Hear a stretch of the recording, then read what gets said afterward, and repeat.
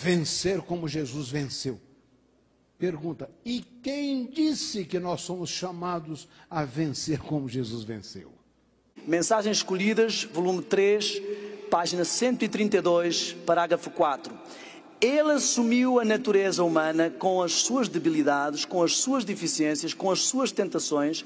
Foi tentado em todas as coisas à nossa semelhança, como diz Hebreus 4,15. Não exerceu em seu próprio benefício nenhum poder que o homem não possa exercer. Isto é uma teoria minha? Está aqui. Querem que eu chame algum especialista em línguas vivas?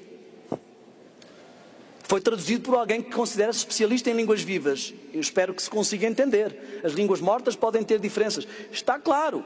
Não exerceu em seu próprio benefício nenhum poder que o homem não possa exercer.